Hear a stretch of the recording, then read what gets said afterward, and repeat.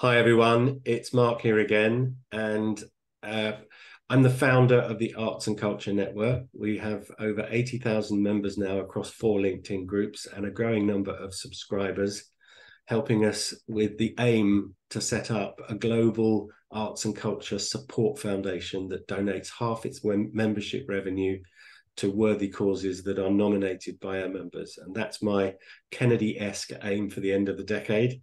One of the things I love to do is to introduce new members. So I'm delighted that Robert Rund has joined me today. Robert, thank you for joining me. Thank you. It's great to be here. It's wonderful opportunity to introduce you to the gang. So whereabouts are you based, Robert? I'm actually living in Chapel Hill, North Carolina, in the Research Triangle. However, generally I'm on the road for between New York and Boston, primarily Chicago and Cleveland, all of Yeah, those classical music hotspots. excellent. And what's the red eye? Is that New York to Boston? Is that called the red eye, or is it No, it Chicago? would be coast to coast, and an overnight flight from LA to it'd be any overnight long flight from coast to coast. Right. Okay. So one of the things I know that you're pioneering is CelloBello. I'm going to share my screen so that people can see it. So why don't you tell us a little bit about your background and how you've got to be running CelloBello while I show the website. Sure. Yeah. CelloBello is a great story, and I'm attracted to great stories. But I'll go back a little bit and just say that, my undergraduate degree was in music education from Westminster Choir College. And right out of college, I ended up working in New York for a global publication called Musical America.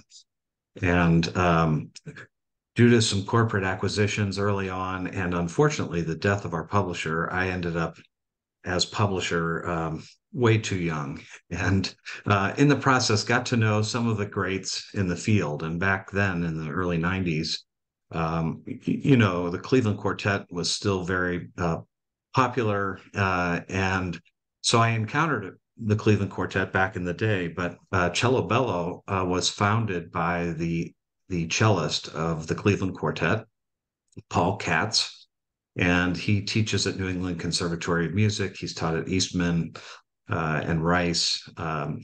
Really remarkable cellist, chamber musician, and pedagogue. And he had this vision, at nearly age 70 of creating a site that would democratize access to really high quality music education for cellists. And so he started this around 2010. And it's a very long story that it evolved. But ultimately, this is a site that now, last year alone, had close to 93,000 users. Um, and so I came on board as one of the first iterations of an executive director to help Paul manage the growth of this pretty remarkable site with um, a tremendous amount of content and really what I call is it's an experiment in generosity of the cello community. Cellists um, of every level are contributing their time and energies to providing content and financial resources to keep this thing going. And it is quite a success story. So I came on board in 2021 and with the goal of trying to make this financially sustainable. And that's where we are today. We've had quite a bit of progress, and we'll unveil a whole new website design in 2024. And we're actually launching. This might be the first announcement made publicly, but we will be venturing into chamber music through the cello. So any chamber music that involves the cello, I think will be our starting place in March or April of next year. But lots of string quartets and piano trios that are already signed up to help contribute content. Well, I get the scoop. That's fantastic. That's brilliant. Which reminds me, I must introduce you to my brother. He's a cellist, Right. Gregory Wormsley. He used to be in the London Philharmonic Orchestra until quite recently. He was there for 20 years. He now lives in Berlin with his partner and their daughter, Lauma Skrida. She's a chamber music royalty from Latvia, and they work together now quite a lot, which is great. Lauma is and Sophie Mutter's preferred accompanist as well. So Greg will be fascinated with this, not least because he has a Facebook group with I think 7,000 cellists on it. So there may well be some cross promotion with that. Congratulations! This is a fantastic resource for those cellists. So, yeah. And it's at CelloBello.org, isn't it? Right. And I'll be over in Berlin here coming up soon, so I'll have to connect with you and see if maybe I can meet your brother in person. That would be. I'm sure he'd be delighted. That would be fantastic. You might even want to interview him while you're Absolutely. with him. Yeah, that would be great. So there's lots of social media activity that on here, SoundCloud and YouTube and Twitter and Instagram and Facebook. So any cellists or chamber music. I should also introduce you to Julia Mornaweg, who as well, she runs the chamber music box. She's a full member as well, so I'll make sure that I introduce you. But congratulations on that, which is great. Wherever this video appears, we'll make sure the links are available, which is great. But so it's the fun bit next. I'd like to, we've done this so many times, it's great fun, it's a wonderful icebreaker. The links will, our members can follow the links to learn more about you and the work that you're doing and about CelloBello, but this is my opportunity to sort of break the ice a little bit with some fun, and we do that with two things. The first is the arts and culture hot top 10, so I shall be asking you for your favorite and the reasons for it across different art forms, and then we'll do the this or that game. Without exception, it's produced anecdotes and surprises, so it'll be good fun. Right, are you ready for that, Robert? I think so. We'll see. We'll see. Okay, so I'd like to ask you if you have a favorite building, and if so, why? I'd have to say Grand Central Terminal in New York. I mean, not only is its place in sort of history and railroad and all of that kind of thing, but the architecture there is just beautiful. Every time I walk into that building, and I've walked into it thousands of times, but every single time I walk into that main space, I'm really transported. And the Guastavino tiles, which are those arch ceiling tiles. I've just come across Guastavino in so many different places in my life, from Asheville, North Carolina, to New York, to it seems several other places, but everywhere I go, there's Guastavino, and it feels somewhat comfortable and homey to me in that way. I love There's that. a place in Grand Central Terminal, an arched ceiling of Guastavinos, where if you stand in one corner and you speak very softly, the acoustics actually send the sound diagonally to the other corner, the opposite corner. And so whenever you walk into Grand Central, you'll see someone standing with their just facing the wall, talking very softly, and somebody else on the opposite corner who's listening to what they have to say. It's absolutely remarkable. And most of the time people just look weird unless you happen to know that this acoustical phenomena exists.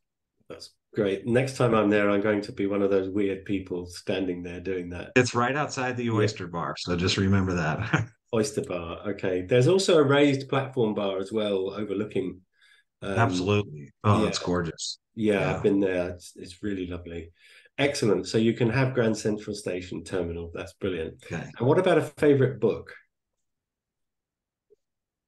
It's going to be a Malcolm Gladwell book, but I'm not sure which one. Maybe The Tipping Point, just because it's the first one of his that I read. But the reason I like Malcolm Gladwell is that every time I read one of his books, it changes the way I think. And he's written several from Blink, Tipping Point, and a few others, but Tipping Point is the first one of his that I read and radically altered my normal way of thinking. Didn't he write Outliers as well? Yes. Yeah, Yep. yeah, I love that. That was Another fantastic. good book. Yeah. Yeah, Yep. really, really good. Um, Excellent. So you're sitting in Grand Central Station reading Tipping Point by Malcolm Gladwell so far. I Excellent. am. I am. Now, do you have a favorite dancer, dance group, or dance style? Well, if we go with that theme of Grand Central, I'd love to see the Nicholas brothers dancing down the stairwell of within Grand Central. Yeah, the era, 30s, 40s, it's just feel like I was born maybe a few generations too late. But yeah, I would say the Nicholas brothers are probably, I mean, somewhat traditional. I like a lot of modern dance as well, but I'm going to go with the Nicholas brothers. You can have the Nicholas brothers. There we go. Thank you. Now this one's a little tricky. I want you to assume that you've been exiled from the United States for some unknown misdemeanor, and but you've been given the chance to choose the country of your exile, unlike Napoleon. Um, so, and you can do so based on your perception of that country's culture. So, where would you be heading to?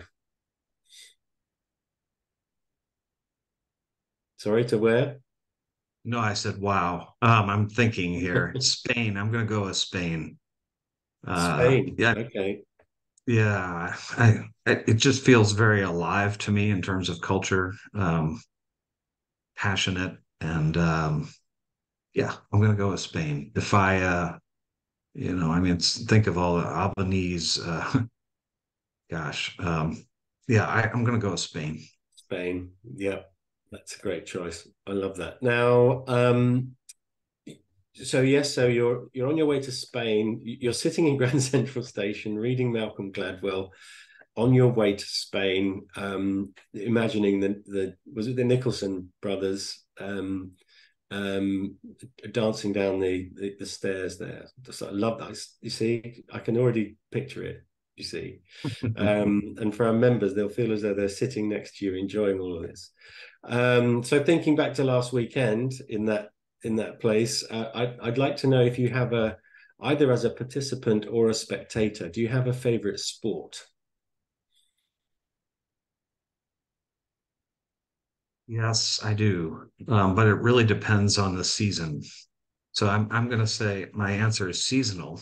At the moment, that would be baseball, the baseball playoffs, also the start of the hockey season, and we're kind of midway now with the football season.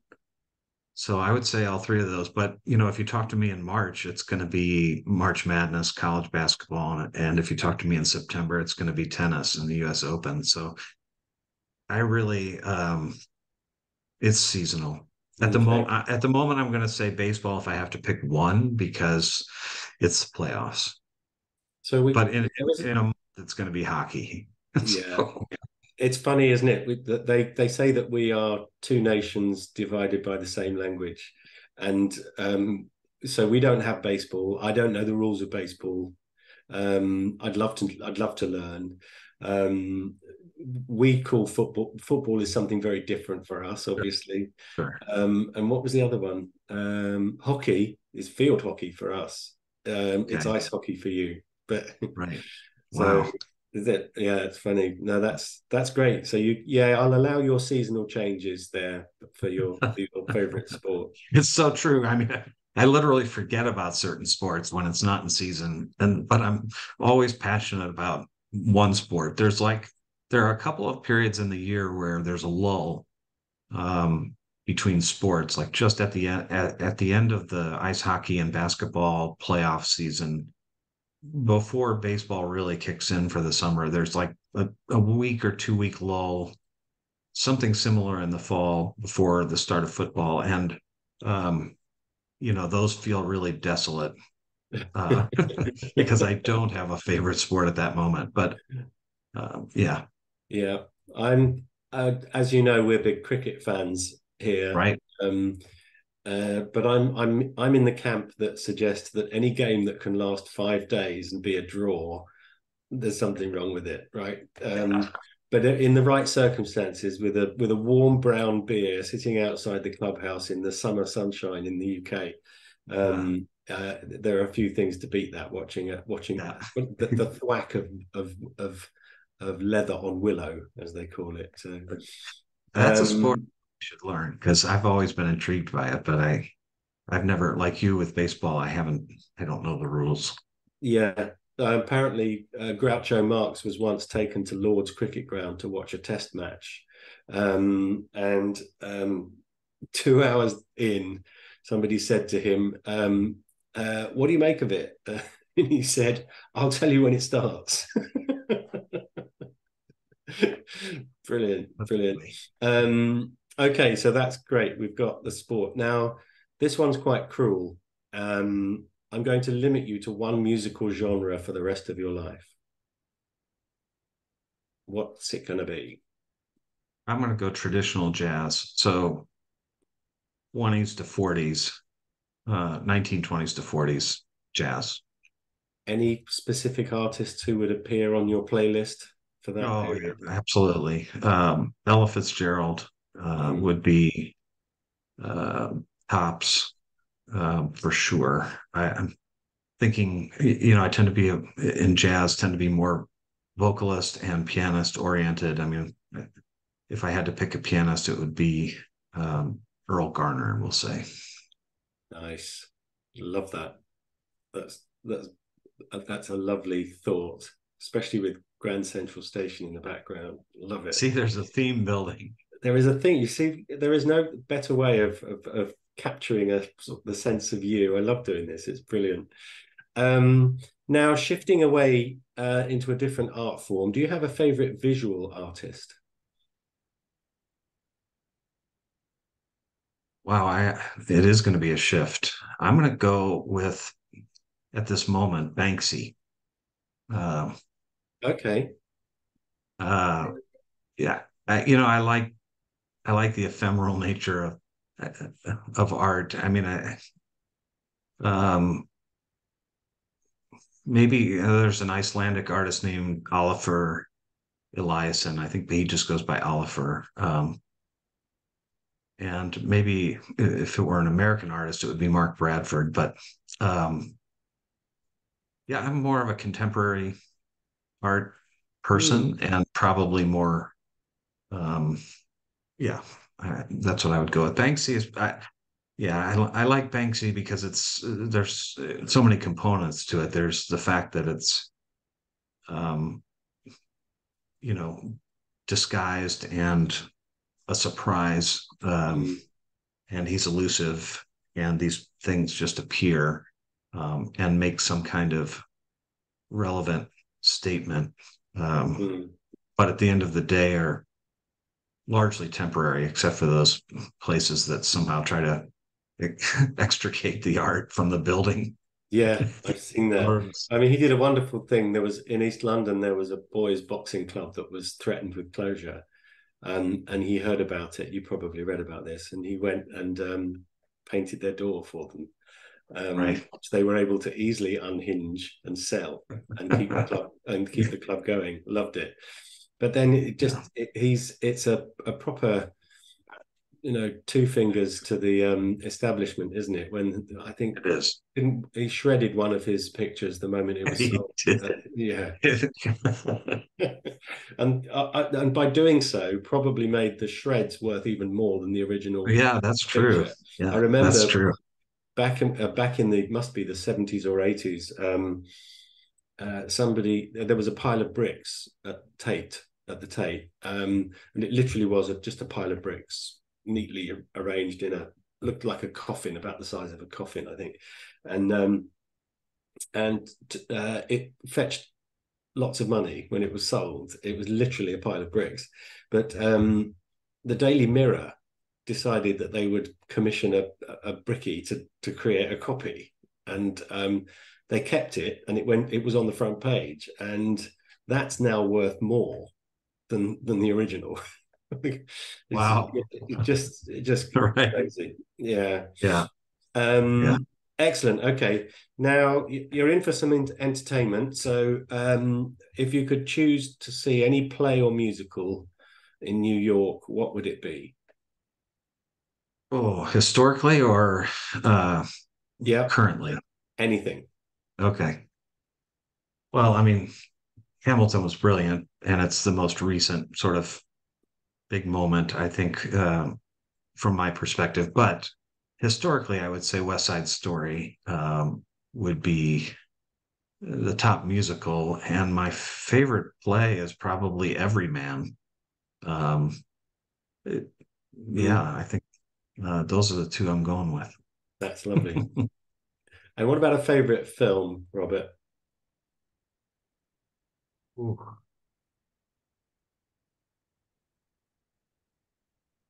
Wow, I'm tempted to go way off script here. Um, by that meaning the Grand Central Terminal. Um, it's a very tongue-in-cheek movie. Can't believe I'm even going to say this, but it's a Will Ferrell movie called Talladega Nights. And the reason it's my favorite is that it makes me laugh. And, you know, how do you place any kind of value on every time being able to laugh? So Yeah. I can't believe this is going to go on record that I said my favorite film is Talladega Nights, but I just said it, Mark. So There we go. There's no shame in that at all. There is one of the there's most like, valuable things in the world is the capacity to make lots of people laugh. Have you seen the movie Eurovision with him in it? I have love Yeah. it. Yeah, love it.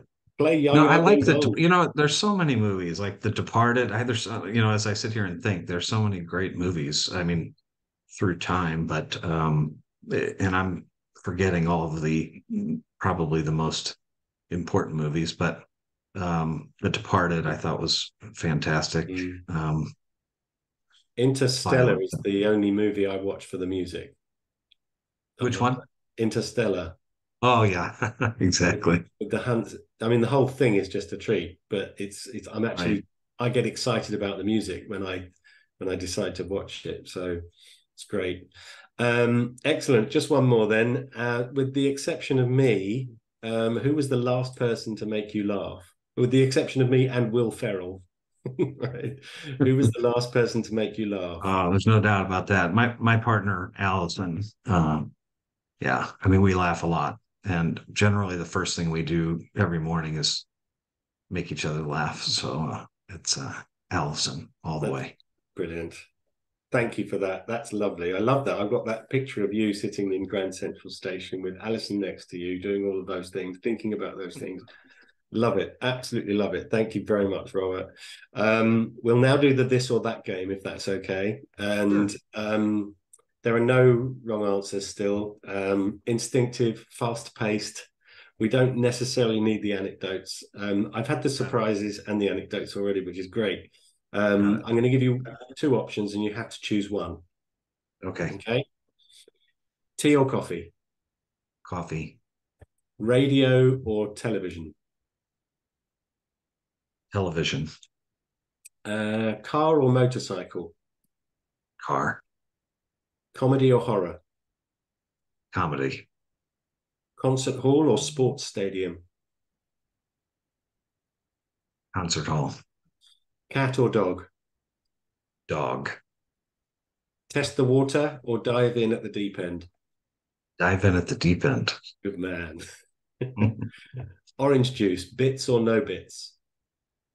Absolutely no bits. That's Library firm. or museum? Museum, Beethoven or Mozart? Beethoven, Shower or bath? Bath, Cooking or being cooked for? cooking, Fiction or non-fiction? nonfiction, Shopping online or shopping in store?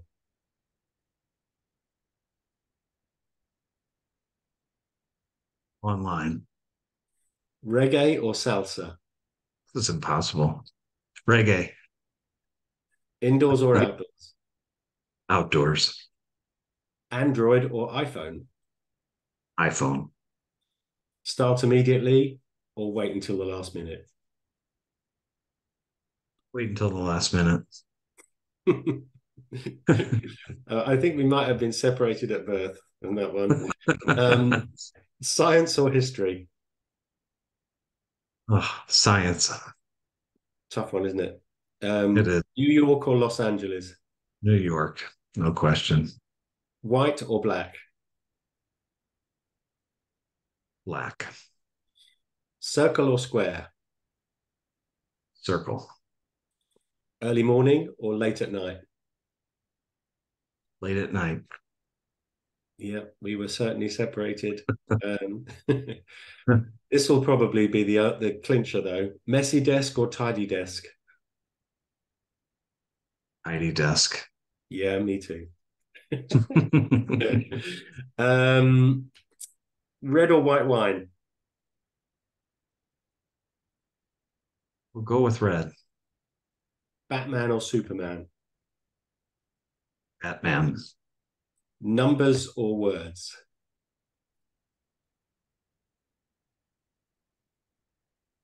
Wow. Mark, you're killing me. That's just a stalling tactic. Numbers. Oh, there's a surprise. Rare or well done? Rare. Basketball or baseball? Baseball. Mild or spicy? Spicy. Opera or chamber music? Chamber music. Sand or snow? Snow. Whiskey or rum? Whiskey. Stripes or spots? Yikes. Stripes. Vodka or gin? Gin. I don't drink either, but I don't. I I don't do drink. I don't but I drink at don't all. drink either So vodka all or these gin. alcohol questions, I'm out. But I have to remember back a ways. Um, Sweet or savory snacks? Ooh, I alternate. Mm. We'll go with savory. Traveling or staying at home? Traveling. Abstract or realistic art? Abstract. Contemporary or classical art?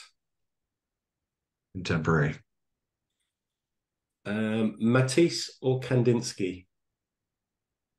I'm actually going to go with Matisse here. Okay. Black and white or color photography?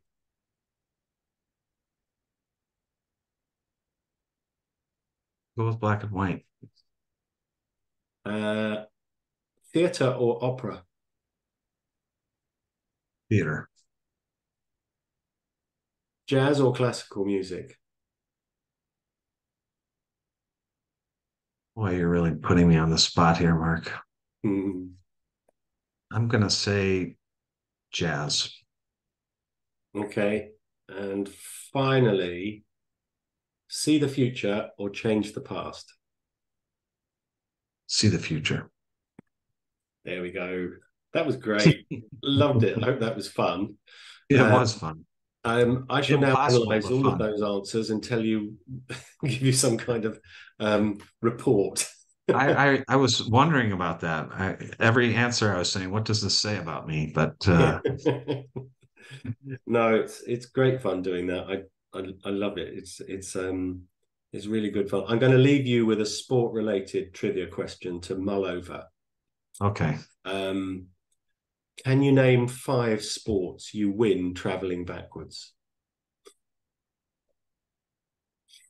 I don't have to answer that question, right? No, you don't have to answer that. We can leave people in agony, of course, can't we? In fact, we will. I'll put it in the profile when we publish this. Okay.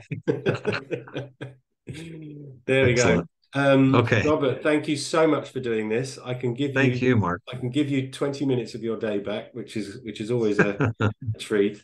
Thank you again so much for being one of our full Thanks. members. And I'm looking forward to welcoming you as a fellow of the Royal Society of Arts soon as well, Oh, which would be great. thanks. And let me also just say, let me say to you, thank you for all that you're doing. I think it's remarkable. And I can see the amount of time and effort that you're putting into building a global community, which is exactly what we're trying to do with CelloBello. But I see all of the personal effort you put in, and it really is remarkable. So congratulations and thank you. Thank you very much. It's a single-handed labor of love still at the moment, but it's really rewarding when I get the success stories that come back with people being hired, commissioned, working partnerships, lyricists and composers getting together. It's gallery owners and artists getting together. It's really lovely to see that happen when it does. But thank you so much again for doing this. We'll publish this as soon as we can. We've had a flurry of new members recently, so I like to leave them on the LinkedIn group until they get quite a bit of exposure. So we've got a slight backlog, but we'll get to it as soon as Okay. we can. Robert, don't go anywhere, but for the moment, thank you so much for doing this. Thank you. Take care.